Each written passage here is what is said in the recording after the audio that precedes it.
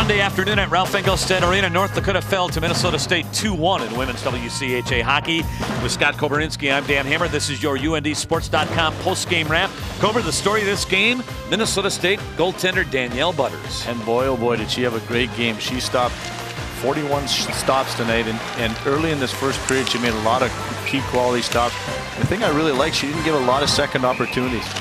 Butters on the weekend with 85 saves. Got to believe that she's going to be the WCHA Defensive Player of the Week. North Dakota took a 1-0 lead to the third period, but Minnesota State goes on the power play and they tie it up. Captain Carrie Lundberg makes it 1-1. What a nice play as a cross-ice pass. She hits the open netter.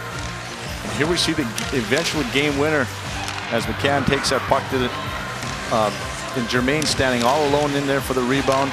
And it's a 2-1 win for Mankato State. Nicole Germain is red hot. She's on a 6-game point streak, 4 goals and 4 assists in the last 8 games, as this is a very tough loss for North Dakota in the national picture. They entered today tied for 7th in the pairwise rankings, and for the first time since January of 2007, North Dakota is swept by Minnesota State.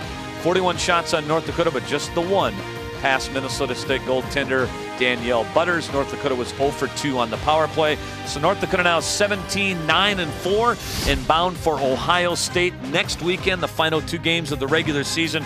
Crucial games for North Dakota. And that's going to be no easy task as well. And they're going to have to go in there, play a little bit better hockey, play a full 60 minutes if they're going to want to come out there with some wins.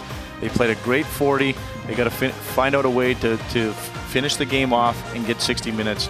And hopefully they can come out of there with 2 wins. Minnesota State defeats UND 2-1 on Sunday afternoon. That's your UNDsports.com post-game wrap.